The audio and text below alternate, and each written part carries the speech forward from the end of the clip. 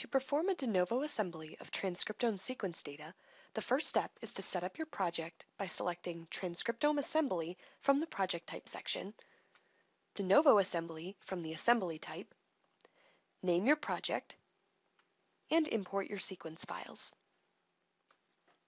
Then, set up the options for trimming your data of all contaminating linkers, primers, and vectors, and use quality scores to trim low-quality data.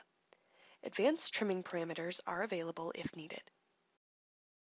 Review your assembly options and make any necessary adjustments. All of the available assembly parameters can be modified for your specific dataset, which allows you to cluster any stringency you specify.